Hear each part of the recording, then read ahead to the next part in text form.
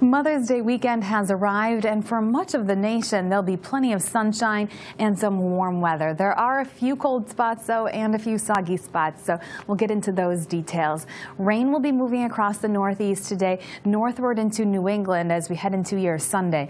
It's been hot across the central plains, down through the southern plains, even up into the upper Midwest. Temperatures are climbing well above normal for this time of the year. We'll show you how that heat is headed eastward, but it's cold in the northwest. Cold enough for some of that precipitation to come in the form of snow. So here's a look at the bigger picture. We had rain and showers move across portions of the southeast and throughout the Ohio Valley yesterday.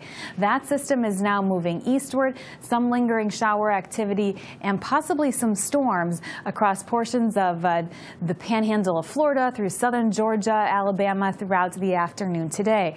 Showers are also moving across the northeast with some cooler weather. By tomorrow, we'll see drier conditions return to the southern half of the region, but that wet weather will move northward across Maine, New Hampshire, Vermont, Massachusetts, continuing to stay soggy. Now, you really won't notice much of anything at all across the central U.S. It's continuing to stay warm and sunny, and that high pressure will continue to expand then across the Ohio Valley, bringing that warmth eastward as the weekend goes on.